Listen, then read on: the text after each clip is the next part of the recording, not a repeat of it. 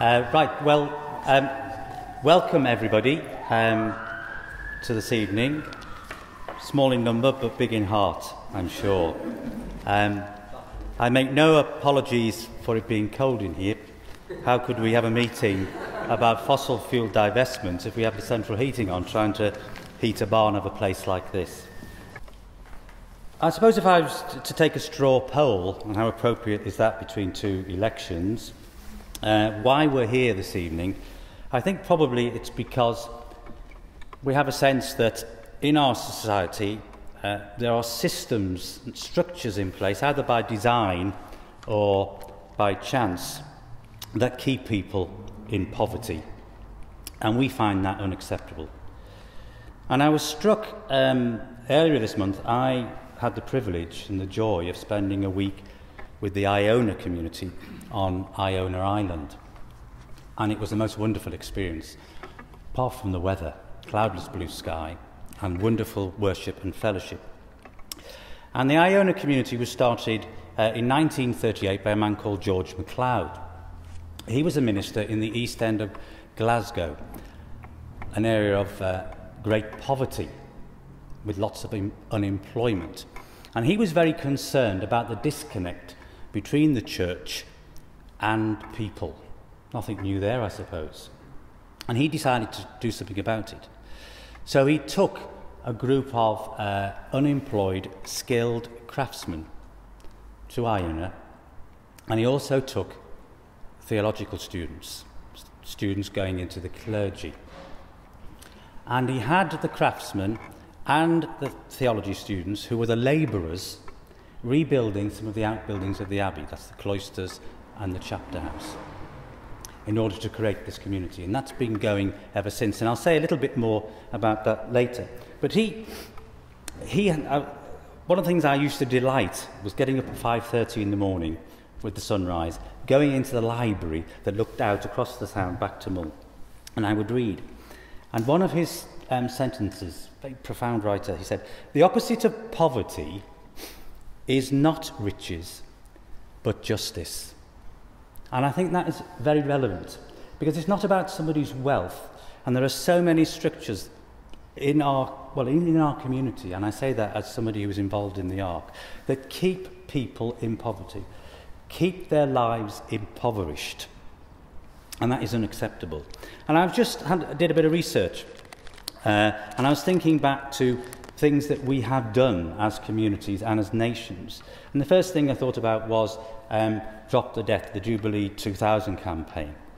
And during Lent, I read this book called Dethroning Mammon by Justin Welby.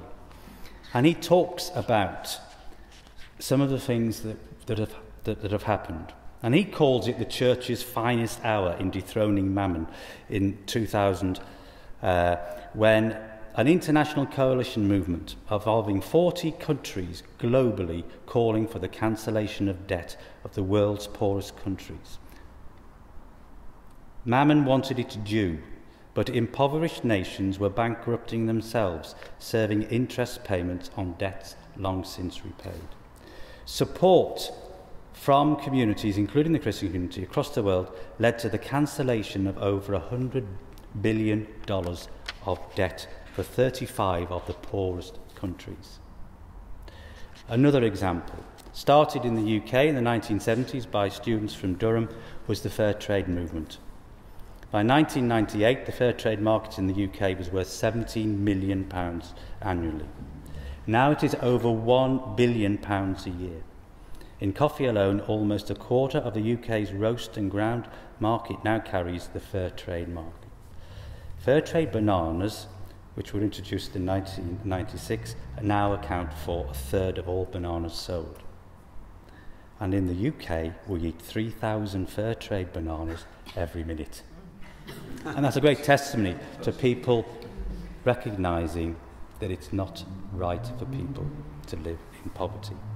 And we have, a fair trade shop in town, a stall in the market, and fair trade goods are being provided tonight. An example of how we work.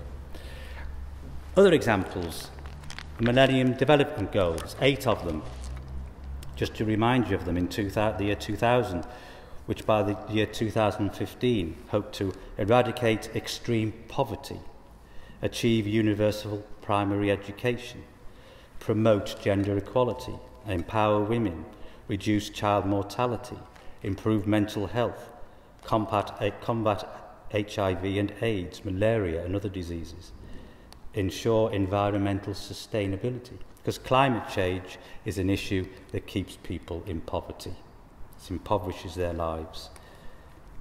These Millennium Development Goals were replaced last year by the Sustainable Development Goals, 17 of them, which were even broader, which looked at economic growth, decent work, industry, innovation, infrastructure, reduced inequalities, sustainable cities and communities, responsible consumption and production, climate action, life below water, life on land, peace, justice, strong institutions, partnership to achieve these goals from different communities. And the Iona community itself is a movement for peace and justice. None of us could disagree with these aims. To work for justice, peace and an equitable society is a matter of extreme urgency. That we should work as partnerships, to be stewards of creation. We have a responsibility to live in right relationship with God and his world. That handled with integrity, creation can provide for the needs of all, but not for the greed that leads to injustice and inequality. That everyone should have the quality and dignity of a full life that requires adequate physical, social and political opportunity without the oppression of poverty, injustice and fear. That we need to celebrate human diversity and actively work to combat discrimination on the grounds of age, disability, mental well-being, differing ability, gender, colour, race, ethnic and cultural background, sexual orientation or religion. All of those things, I don't think any of us would dispute, are goals that we should achieve.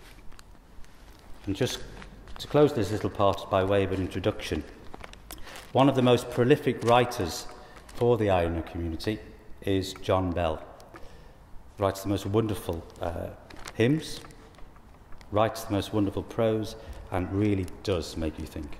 And when we were away on Iona, we sang this hymn in the Abbey, and I think these are very appropriate words. We will not take what is not ours, the freedom of a separate place, the future of a different race, the unrestrictedness of space. We will not take what is not ours. We will not take what is not as ours, the need to fulfill love's demand, the right to contradict the smooth, the claim of youth to understand. We will not take what is not ours.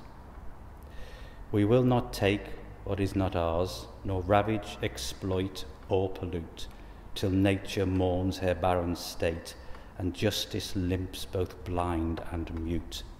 We will not take what is not ours. We will not take what is not ours, and offer then to heaven the dross of poverty caused by our greed, to win despite our neighbour's loss. We will not take what is not ours. We will not take what is not ours, nor dare to enslave or disown that loyalty of heart and mind, which is a gift for God alone. We will not take what is not ours. Appropriate words, I think. And I'd like to introduce Alex Mabbs to you this evening, our speaker, who has travelled up from Brighton today, staying with me overnight, and has to travel back to Brighton for another commitment tomorrow. James Buchanan was due to be the key speaker, but he's been taken ill, and Alex has kindly offered to take his place. I first met Alex about 2 years ago, when I was invited by South West Synod to attend their spring conference in Torquay.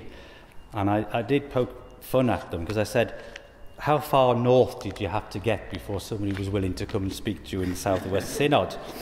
But I went and I discovered that Alex and I were on the same platform on the same afternoon. So not platform at a railway station, but at the conference. Each of us talking about our involvement of our individual churches, how we were looking after the environment and caring for God's world. And then later in that year, I set off with a group of pilgrims from London to walk to Paris for the Paris Summit. 30 of us set off from Trafalgar Square. Took 2 weeks to arrive in time for the summit, and on the way, obviously, we were hosted by different churches and communities. And Alex's church in Brighton put us up when we reached Brighton, which was the penultimate stage of the English stretch. So when I was told that Alex was standing in for James, I thought, no problem. We did know each other. So I'm delighted to welcome Alex now, who's going to come and speak to you and tell you about this important issue. Because as I mentioned earlier, climate change is a justice issue. Because it is, particularly in the developing world, it is keeping people in poverty. And we can do something about it. And we should respond. So thank you, Alex. Switch it off first. Tight grip. Okay. Thank you.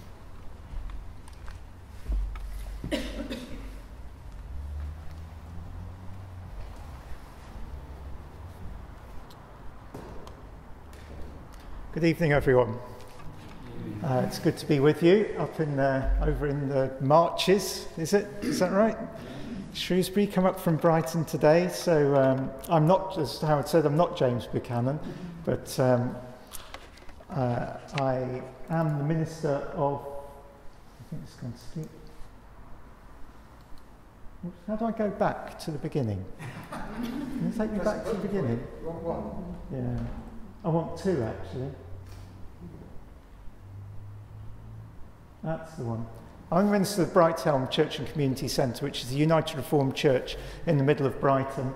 The right-hand picture, no, the left-hand picture shows you the back of the building, which is a 1980s brutalist concrete 6-storey community centre with a cafe and a preschool and office space and meeting rooms and all sorts of things going on. And the right-hand picture shows you the other end of the building, which is a 1820s Presbyterian preaching box, and we bolted the two together. And I'm there as a special category minister, which in the United Reformed Church is a kind of special funding thing for churches a bit like Brighthelm, where I'm involved as chaplaincy in the centre, but also helping to work on how the church engages with issues around the environment. So I'm also a trustee of Operation Noah, and that's why I'm standing in for James Buchanan tonight, who, as Howard says, is ill. So tonight I'm talking about the church and climate change, but if you're not here from a church background, don't worry, because the issues around what we're going to be thinking about in terms of ethical investment can be applied to other institutions and other forms of investment and other ways in which we use our money to help make a better world, essentially.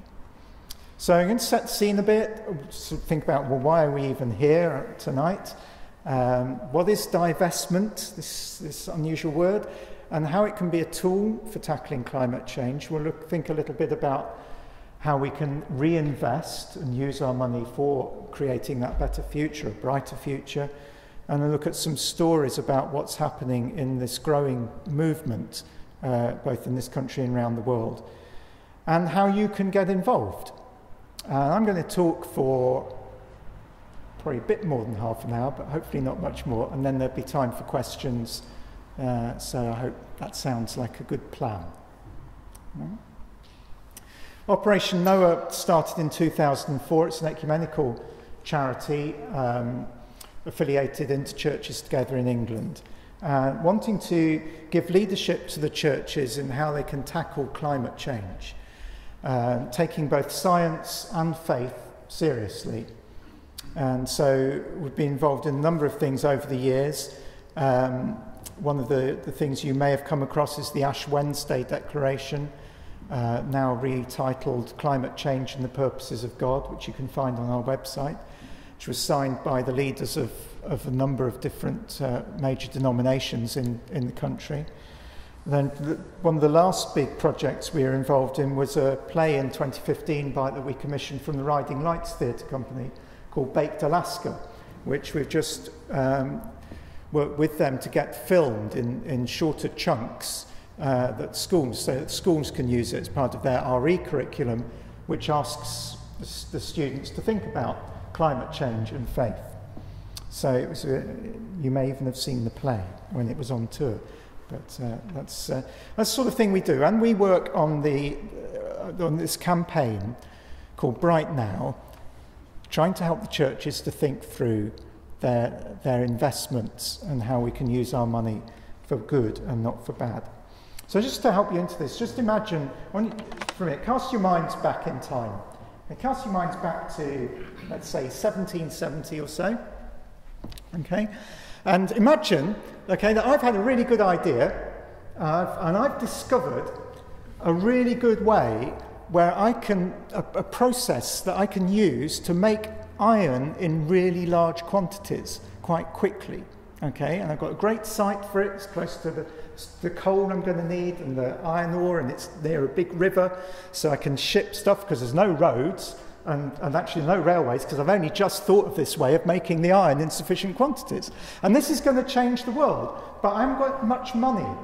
Okay, so I'm going to come into Shrewsbury and on market day and talk to some of my fellow gentlemen from the county over a nice lunch and say, if you give me some money, let's say £100, quite a lot of money, 1770 or thereabouts, then you can have a share in this business that I'm setting up. And once we start making profit, I will share my profit with you in accordance with how much money you've put into my business, because you will be part owner of my business. Okay?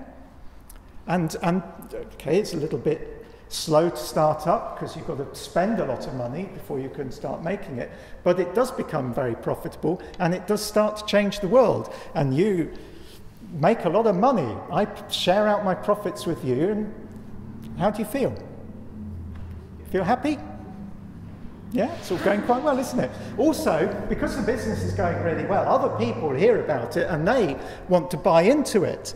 So what started off for you, you put £100 in, other people are willing to pay, I don't know, let's say £500 for what you paid £100 for. So you may feel, I might sell my share in that business to my friend over there, and I've made lots of money over these recent years, and I'm going to make a lot of profit in selling my share in the business. It's great, isn't it? You feel good? So, they're all going well. So fast forward then, say 250 years, okay? And now you're not the Shropshire gentleman of the 18th century, you're representing, say, churches who over the years have been left legacies, or who have sold buildings, or who have acquired funds. You might be representing pension funds who people have been paying in their money as they've worked, and you want to make sure that money works and builds up in value so that when they need their pension, you can pay it out. You might be representing other kinds of institutions. You might be a bank wanting to make money work well for the customers. So you might be a nation state. But you've got shares in what used to be a little ironworks in Shropshire, and now, those shares have changed hands so often that now the business has changed beyond recognition. So it's different days, different times, and actually not making the iron in Shropshire anymore because that's too expensive. They're making it far away in another country where the labour regulations are much less stringent, and actually I can, in my business I can get people working in terrible conditions, unsafe. Okay, mortality rate's fairly high, but labour is cheap. Don't have to pay them very much, and there's plenty of it, so I don't really mind. How do you feel about owning that business? You're still very happy? It's still paying good dividends, still paying you, making good profit. It's some of the places where we've got these big blast furnaces making the iron, the steel. You can hardly breathe in these cities. The air is so choked full of coal smoke, and people are suffering there. But it's far away, isn't it? You're still happy about owning part of this business. Maybe I've got children working in some parts of the mining operation. Maybe, my supply chain getting me the coal and the iron ore and other things that I need. There are children working in mines in Africa or somewhere. 7-year-olds going down. Are you happy about? Do you think that's a good thing? Are you still happy to take the profit? How do you feel when you get your cheque every year for the profits from this business that you're a co-owner of? Are you happy about that? Or have you got issues? And if you've got issues, what are you going to do about it? You might want to talk to me as the owner of the business. You might say, hang on, I own part of this business. What are you doing getting your coal from children? And I might say, I don't care what you think. Sell your shares if you don't like it. Get out. You might do just that. You might say, I don't want any part of it. We're a church, for goodness sake. We've got morals. We're not going to make a profit out of this thing anymore. We're going to get out of it. And you might make a song and dance about that. You might go to the press and say, we've discovered that such and such a company is doing all this damage and all this, the pollution and what about climate change? We're making a principled stand, we're getting out, we're not going to support it any longer, we're not going to profit from it. Other people might pick up on that, say, yeah, that's not very moral, is it? And if that builds up in other institutions and other people, the shares might have a little bit of a bad kind of feel about them. And in stocks and shares, you only got to have a little rumour and it can devalue the whole thing, can't it? And it can make people feel a bit suspicious about getting into that industry. And bit by bit, it might just, the credibility of that industry might be undermined. And they might be forced. I might end up being forced to change what I do and the way I do it, just to stay in business some way. And that's kind of how divestment can bring change about. One of the biggest, perhaps most effective divestment movements was connection with apartheid South Africa, where all over the world people said, we don't want to have anything to do, we don't want to profit out of the apartheid regime, and we don't want to support the government of South Africa in the way that they're treating their people. And many of us were involved in boycotts. My wedding ring in 1991 was I bought it from Tradecraft, guaranteed non-South African gold, because in 1991 most gold was coming from South Africa, and I didn't want my wedding ring to reflect the apartheid regime of South Africa. It's got a little anti-apartheid symbol printed next to the hallmark. Because we did it, didn't we? We took part in it. And one of the people who's most vocal in support of divestment in connection with climate change is Desmond Tutu, because he knows what effect divestment movements can have and the change that they can bring about. So that's the background to this movement. And as Howard says, climate change is increasing poverty. These pastoralists in Kenya who are used to drought, but they're used to it being, they used to have droughts about every 10 years on average. Now it's every 2 to 3 years on average. And we could draw examples from other parts of the world, from Bangladesh, from low-lying coastal regions of very populated parts of the world, or from the Pacific Islands, where rising sea level is beginning to threaten the whole way of life of people who live there. 4,000 people already have moved from Tuvalu to Auckland in New Zealand. 10,000 left, are wondering when they'll have to follow. They can't live in these places anymore. People in the Marshall Islands go to bed sometimes wearing life jackets just in case there's a storm. If there's a storm coming and the tidal surge sweeps through their house, at least they won't drown, they'll float. It's having an impact on people today, and it's the poorest people often are the ones who've done the least to cause climate change, because they've not put out all of the carbon emissions They're the ones who are first to experience its negative effects. And it's not just people, it's animals and it's plants who just can't keep up with the rate with which the world is warming and climate is changing. Another species goes extinct roughly every 20 minutes at the moment. We're in the biggest extinction event in human history. So climate related. So, and it's close to home as well, of course. These from last winter was very dry in the UK, but the winter before was very wet, and the winter before that was very wet. So we've got Glenridding on the left there, and I think it's York on the right. It's affecting people now. It is an issue for us. This is the background against which we're thinking at the moment. And Howard mentioned being in Paris for the United Nations Climate Summit at the end of 2015, when nations of the world agreed, which was quite a surprise, that we wanted to keep global temperature rise below 2 degrees, and we would aspire to keep it below 1.5 degrees compared to what it was before the industrial era. So we're already up to 1 degree warmer on average because of the impacts that this makes. So what about the money side of it? Well, I'm not sure how well you can see that graph. It's probably a bit small. But if you think, right, we want to keep temperature rise down to, let's say, 2 degrees, and let's say we want to stand an 80% chance of doing that. We know that most of this is caused by carbon dioxide emissions from burning oil, coal, gas. So how much more carbon dioxide can we put into the atmosphere to stand an 80% chance of keeping temperature rise down to 2 degrees? What's our budget, okay, before we've run out of capacity? And you do the maths and you do the models, you run it through the big computers, and you come up with a figure of 886 gigatons following after the year 2000, okay?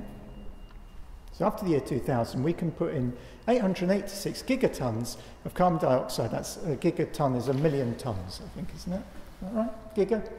Mega? Giga? Million? 1,000 million, is it giga? What's mega then? Oh, that's 1 million. Thank you. 1,000 million. That sounds like quite a lot. But if you see the two red lines, the top line is 2000 to 2050. So if we want to keep temperature rise below 2 degrees by 2050, that's how much we can do, 886. The next red line was where we were at in 2011. This graph is actually from 2013. And you'll see that little black dot on the left is what we burnt between 2000 and 2011. That means that the grey dot below that is what we've got left in our budget.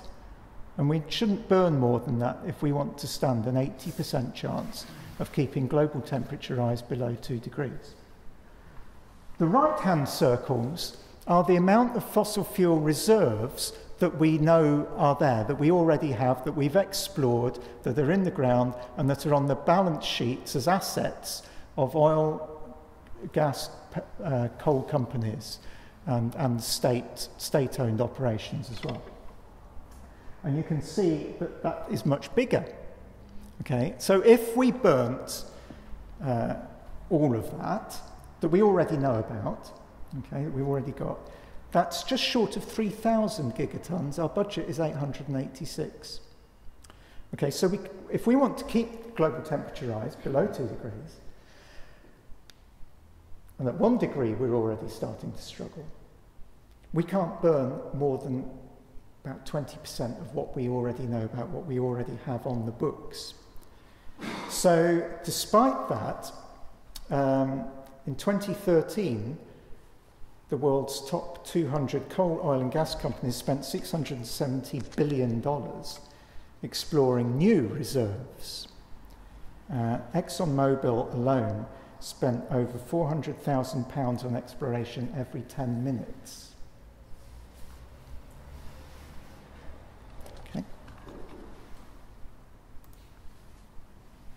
Now, this is an even more useless slide for you.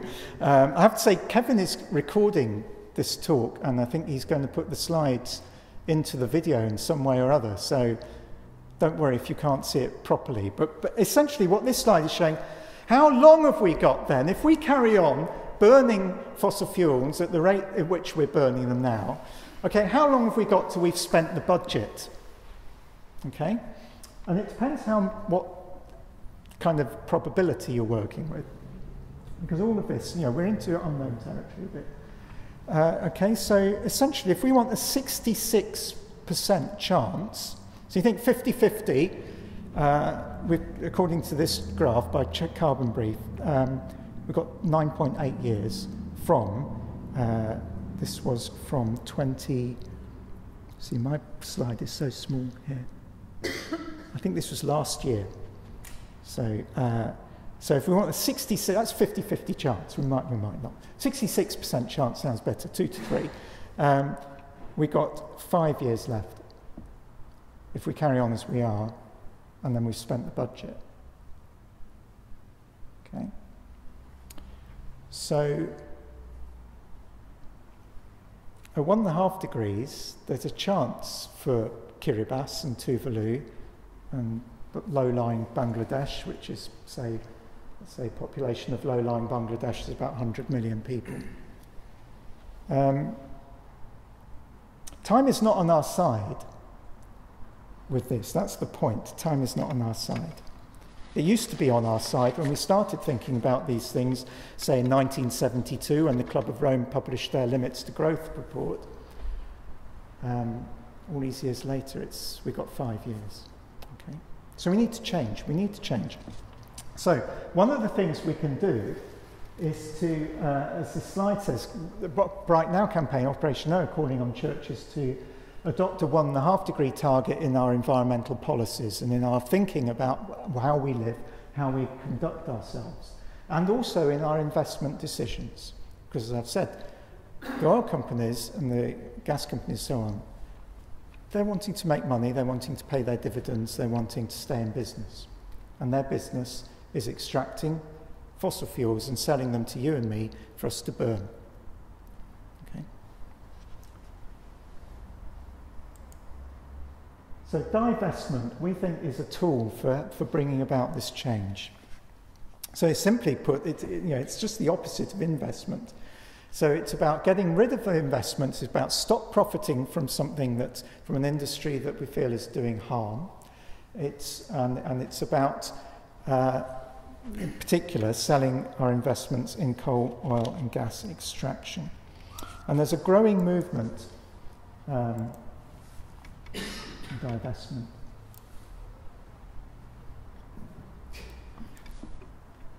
It was working. Oh, there we are. Lovely.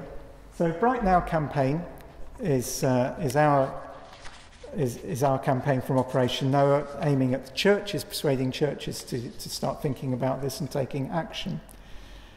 And for churches to take a lead, because we think that society expects the church to be a moral institution. And I think this is why when say, the Church of England has an argument about sex, it goes on the BBC News.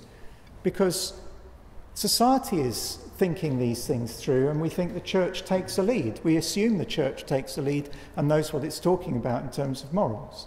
Okay, so when the church takes a moral action, the impact is bigger. So Brighthelm, we were the first UK church to divest fossil fuels. We've just over about £100,000 of investments we took out of fossil fuels, and it was mostly oil and some Australian coal, and invested it in our building. And it's given us a platform then to speak about these things, given us credibility in the town. People sit up and notice now about Brighthelm. It's put us on the map, because churches that take a moral stand get noticed. One way or another. Mainly depend what your moral stand is and who you want to be noticed by. And there is a much wider movement going on around the world under the aegis of 350.org and Go Fossil Free that's working in local authorities, governments, pension funds, all sorts of things. And there is a Shropshire pension fund campaign as well, that if you're in Shropshire, particularly if you are a member of the Shropshire County Council Pension Fund, you can get involved in this, and there is a leaflet on the table about that. I've been out in Brighton weekend before last trying to collect petitions for the East Sussex County Council Pension Fund to divest. And it's a growing movement. It is a growing movement. Perhaps over $5 trillion of investments have been moved out of fossil fuels around the world. But it needs to be a rapid change, you see. And as we've already thought, you know, by doing this, you start to undermine the social license, the political and social license, and the credibility of an industry or of a company, saying we don't believe this is ethical any longer, either to be profiting from it or to be lending them our financial support, because this is not what we want to be investing in. We want to invest in a better world, not a dead world. So this is right up to date, this slide.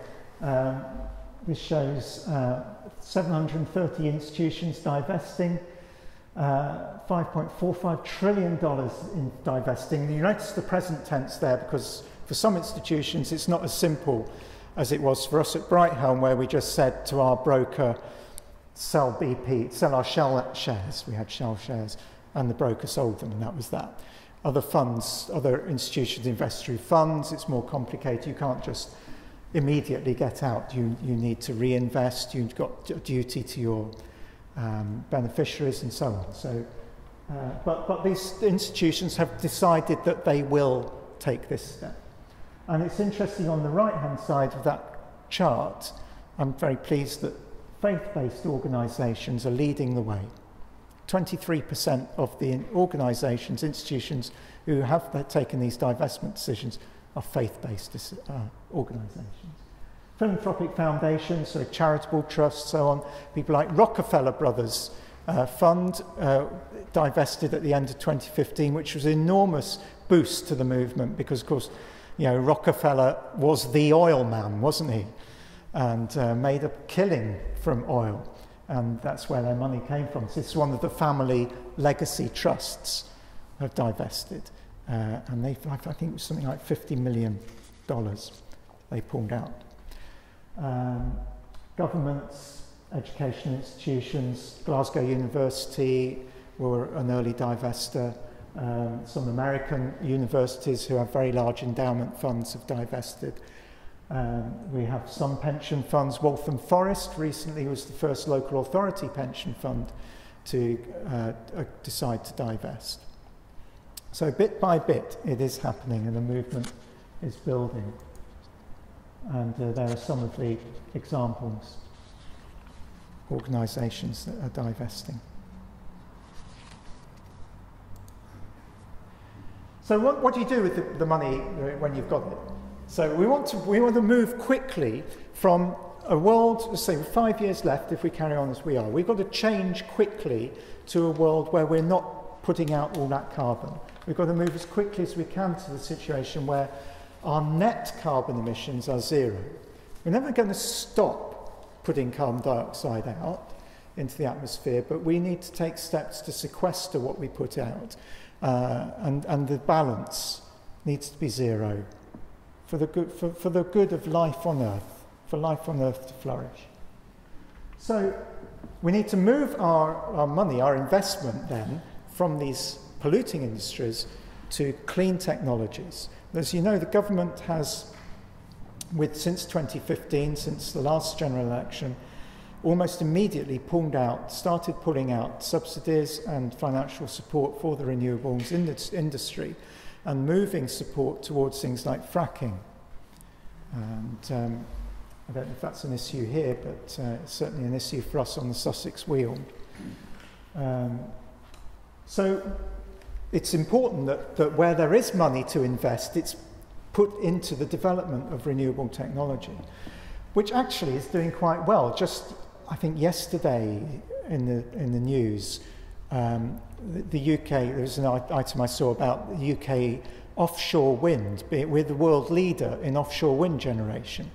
And that is one of the few areas of renewable technology that the government is still supporting. And so that's great. And solar panels, the cost is coming down all the time. And you can see, that graph is not very clear, but the little lines at the bottom is what the International Energy Agency predicted at different points would be the take-up in renewable energy generation. The blue line going up is what actually happened. Okay? So despite what the government has done in this country, overall, it is moving, things are changing. And our reinvestment is vital to support this. Because if we're going to move to a net zero carbon economy, the investment shortfall between what's currently going in and what's needed is estimated at about $90 trillion. So the church could do a lot of good. Church of England, oh, hang on, a few more slides first. So churches are moving out, as we already said. The Quakers were the first in this country in 2013 as a national body, and about a quarter of local Quaker meetings have now divested as well. World Council of Churches divested in 2014 and urged all their member churches to do the same. United Reformed Church Synod of Scotland divested in 2015. And Church of England Methodist and United Reformed Church have decided to stop investing in thermal coal and tar sands oil, which are the worst polluters. They're the most inefficient fossil fuels. So we're on the road, we're on the way. So what's their argument for continuing in oil and gas? Good question. What's the argument for continuing in oil and gas? The two main arguments are one is along the lines, the argument is, the term is fiduciary duty, and it's to do with the duty of trustees to make a good return, or the best return, on their assets for the beneficiaries of the charity, or for the aims of the charity. So this is interpreted quite often as saying we've got to make the most money we can. You can argue with that because it is quite legitimate under charity law for a charity to say we want our investments to be in line with our charitable objects and with our values.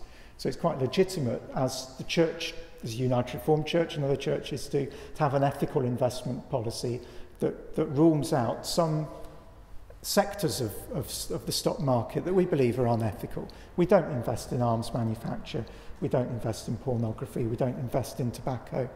And it's quite legitimate and okay for that, even though they make a lot of money, those industries, and pay good dividends. We'd say that's wrong, we're not going to invest in it. So there are ways, and of course oil and gas and coal companies are not the only ones who pay dividends. They're not the only profitable industries in the world. Okay. The other argument against not pulling out is that you can bring change about by engaging as a shareholder with a company, and that is true. And just last year, the Church of England and other churches through the Church's Investment Group brought a resolution to the AGMs of Shell, BP and ExxonMobil as shareholders for those companies to adopt a more stringent policy on disclosure of how their business was impacting climate change and the disclosure about their emissions of their activities. Okay, and that was passed at BP and Shell. It wasn't passed at ExxonMobil, and I'll come on to ExxonMobil in a minute. But we've got 5 years. This is the difficulty with the engagement argument. We've got 5 years to change, and we don't have time to keep going out for lunch with the shareholder relations people feeling important. It's too urgent, and while we engage it's all very well, but we can also continue to profit from an industry that is killing the poorest people and impacting, at least let's not be too dramatic, impacting the poorest people on the planet. And it's an issue of justice, and we're profiting from it. And we're continuing to support the development and the exploration of new reserves and the development of industries whose business plan is to sell us as much of this stuff as possible to destroy life on Earth. It's not their plan to destroy life on Earth, but that's the consequence. So in Operation Noah, we don't believe that the engagement approach is a right one to take for the church for those reasons. But yeah, we are engaging with the Church of England at least. Say, well, if you've got to do this, we think you shouldn't, but if you've got to, at least put some timescales to it, at least give it some teeth, and at least the Church of England's policy on this is called Transition Pathway Initiative, and it uses a 2-degree warming. We say put it at 1.5, please, at least, make it robust. But we would rather they didn't take this approach. So you can see that the size of the Church of England's investments, 101 million in Shell, 91 million in BP in 2015, and other places as well. We have a petition going to ask the Church of England to divest. And there's paper copies on there. You can take some away, or you can just sign it tonight if you like. It's also online on our website. ExxonMobil have been less willing to go down the same road, and not only did they reject the same resolution about disclosure and so on, but a resolution to limit global warming to 2 degrees was also rejected by ExxonMobil's shareholders. And think, how can... Anyway, let's go up to 4, that'd be fine, yeah, you won't be able to live in New York or London and so on, but Mumbai, Bangkok, Lagos, but hey, let's go to the hills, we'll be fine. 4 degrees. We won't be able to eat anything. But so anyway, and Exxon's board of directors has recommended the shareholders to vote against a similar resolution that's being brought this year. So what we're saying, why stay in that company? And if the Church of England would divest from ExxonMobil, it would send a message to Shell and BP, who they continue to engage with, that if you don't, we'll pull out. And it's a significant amount of investment, because Church of England is very wealthy. So we are focusing our campaign on them, poor things, and being a bit irritating probably. So I can't keep forgetting I can't go back. The Methodist Church has committed to divest, I've said, from coal tar sands. 52 million is their investments in fossil fuels in 2015, but 3 districts are bringing memorials to this year's conference about divestment, and a motion passed by the Methodist Conference in 2016 encourages further work to move towards 1.5 degrees. So there are policies in all of churches around environmental policies, and it's about lining up what we're doing with our money to line up with what we say we want in terms of our action on the environment. The United Reformed Church, similar to the Methodists, because our investments are we're friends financially. I'm not quite sure how it works, but there is a link. So the Synod of Scotland has already taken that decision. The answers from other places, particularly in the south, has been, well, they haven't got any money anyway, so and we contribute to their budget. So we're working in Southern Synod, which is one of the more wealthy synods in the URC, meeting some resistance, has to be said, amongst the financial middle managers who make up much of the meeting of Southern Synod, but Wessex have also are in the process. I don't know about Thames North, but I don't know about West Midlands. Moderator, but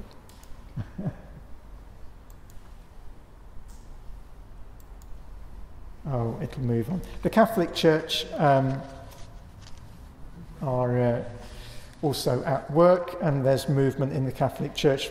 Most of the Catholic dioceses in England have switched energy supply to renewable energy, so they are thinking about it.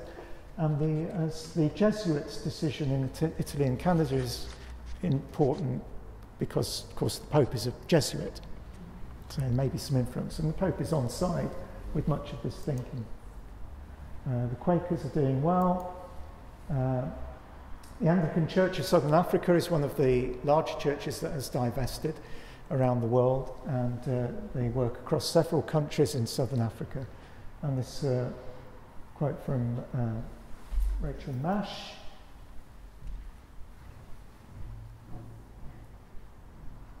About how important it is. So can you move it on? So we have some resources. All of these are online on our website. So this is down to now, what can you do, you see? There's this booklet we produced, Divest Your Church. It's a very simple booklet, very how-to kind of thing, and with different steps that you can take. Even if your church doesn't have investments, which most local churches don't, you will have maybe a deposit account, you may have some legacy or some historic kind of reserves invested with the synod, so you might want to talk to your synod treasurer about what they're doing about those. You might want to do something about where you buy your electricity. You might want to look into who you bank with and what they are supporting, what kind of industries. You know, are you with Barclays, who have actually this week decided to pull out from financing one of the large fracking companies? But there is a movement against Barclays at the moment because they are one of the banks most involved in financing and providing banking services to the fracking industry. So there is movement. Campaigning does work. At the end of the day, a lot of these businesses want to stay in business. And so if you're the customer, you've got some clout. This is our petition. This is a screenshot of our online petition, Church of England. Sorry, one more. And you could also, we've got some cards on the table as well about the Bright Now campaign. And if you'd like to get more involved in this and promote this in your church, in your local town, maybe hook up with say the pension fund campaign locally, or with a local environmental network, and work on these things. We'll give you whatever support we can from Operation Noah. So take a card, fill it in, and that would be great to have you as a Bright Now champion, and say, do what you can. And together we can make a difference. And I think that's my last one. So there are our web addresses, and we've got lots of resources on there that you can download or have a look at. And I think that's me done. Thank you.